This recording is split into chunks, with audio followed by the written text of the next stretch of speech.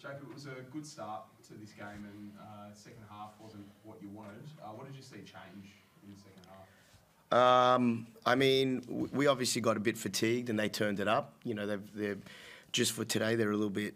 You know, we were missing those two guys. That's not an excuse or taking anything away from them and their performance. Obviously, in the second half, we don't want to be disrespectful, but yeah, we got a little bit fatigued. We got guys that haven't played minutes, playing over 15 minutes, which they're not. You know, the games aren't used to as much as we train.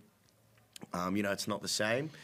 You know, they changed their pick and roll coverage. You know, I didn't think we were bad. We still scored, but I think we went away from things and we got into fatigue mistakes. You know, other than that is, you know, scoreboard pressure was a problem today, but we're missing our two leading scorers.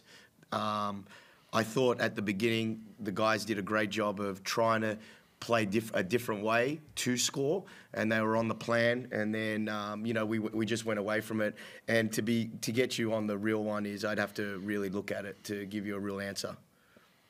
Sam, obviously really strong first half from yourself and a struggle after half time. Is there anything that you noticed that you can improve from this game or take from this game? Yeah, I mean, it's like Jake said, they changed that on-ball D. They started to drop it, which, I mean, I got a lot on the rim in the first half. That's probably why I scored a bit more.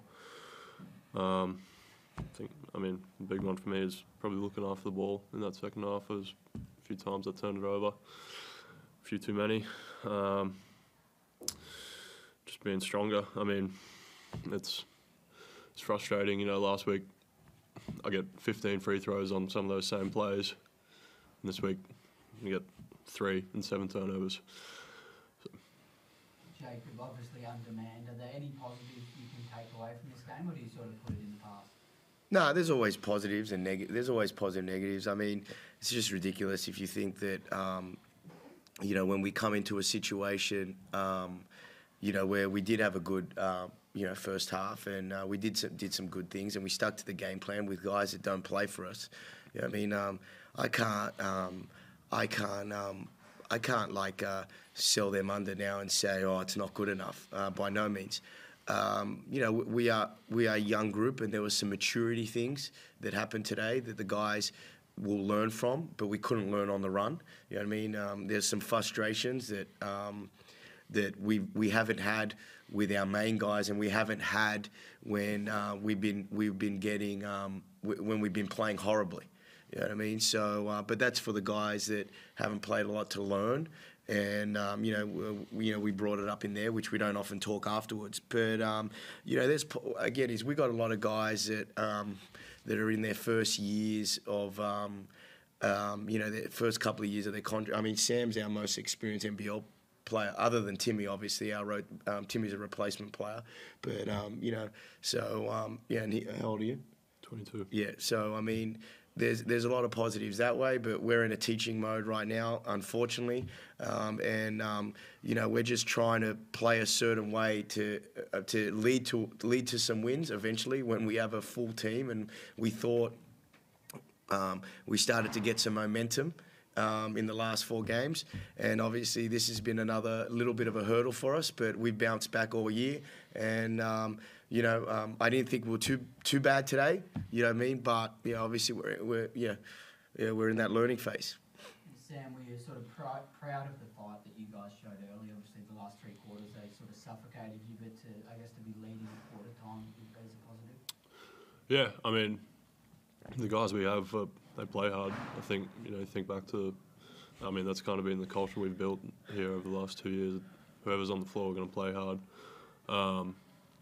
And when, I mean, mud comes out, guys like Greedo's coming back, and dang, they're always leaving everything out there. And I mean, shots were dropping in that first, and then I think there was a bit of fatigue. We started turning over, missing shots, and I mean, they're a good team. And they took advantage of us in that regard and ran it up on us, and then we just struggled to get it back.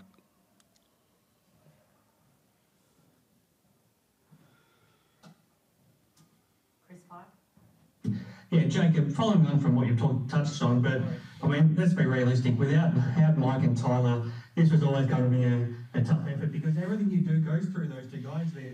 I I mean, I think 36 points between them. They're your two leading scorers, and can you put into words how tough it is to actually play without probably two of your most important players?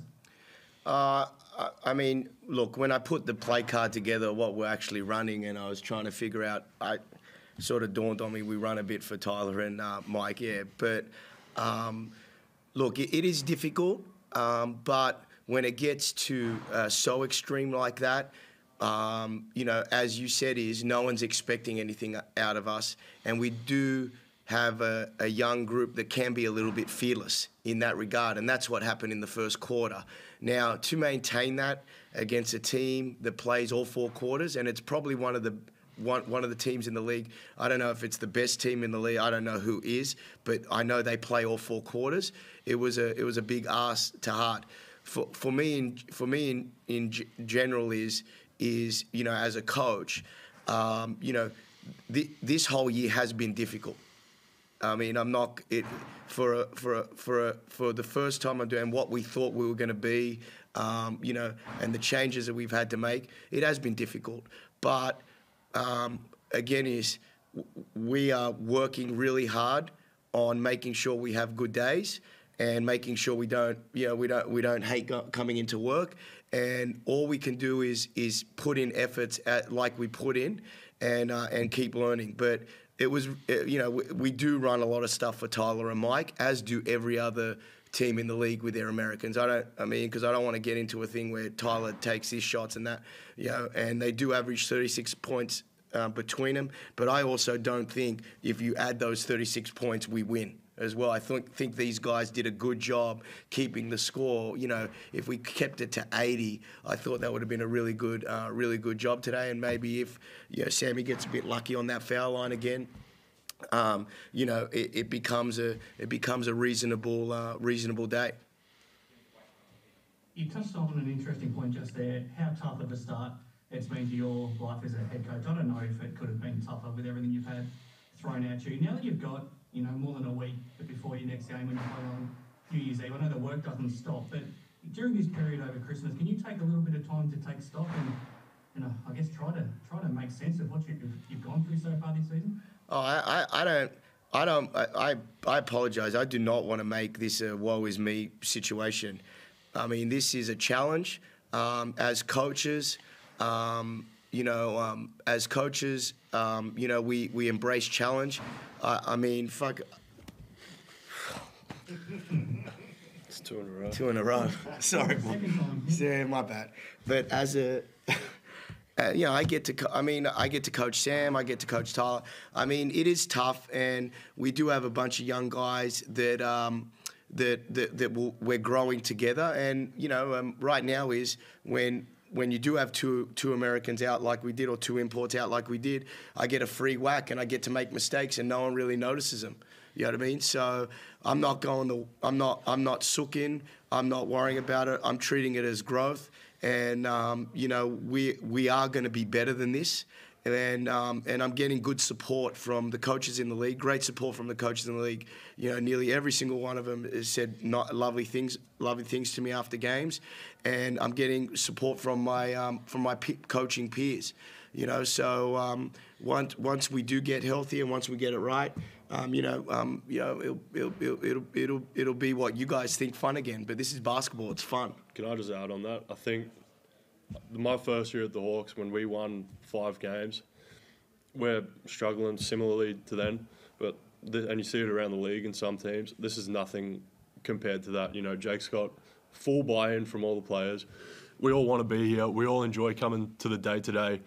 It's, we're going through tough times, but Jacob, the job he has done with us, and he's taken a lot of the pressure on himself, and some of the crap that he has to deal with from some people, whether it's on social media, he's taken it all and handled it himself. And, from us as a playing group, it's so important for us, and it takes so much pressure off us. And for that, we're in trouble. That's just, he's such an important leader to us, and I have no doubt going forward in the future, he's going to be one of the best coaches in this league. I think it's obvious what you're saying, Sam. I think it looks like your team chemistry, and and your fight that you're showing is obvious. I think you deserve a lot of credit for the way you're sticking together. What about for Christmas for you? Do you get any chance to catch up with family over this break, given the way that all four of you are playing around the country right now? I might see Keely because she's in Sydney, but the other two, although I mean, no, the schedules are too hectic. But I am going to spend it with my girlfriend down in Sydney, New South Wales, and she'll be happy with that because she got angry at me for not mentioning her in the podcast. You've mentioned your girlfriend, Jacob. Do you get to spend Christmas with her?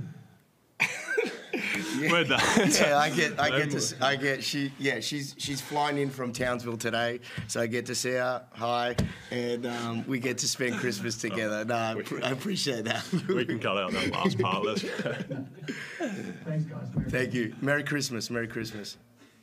Thanks all. Thank you. That got wild. Merry Christmas. Merry Christmas. Merry Christmas. Merry Christmas.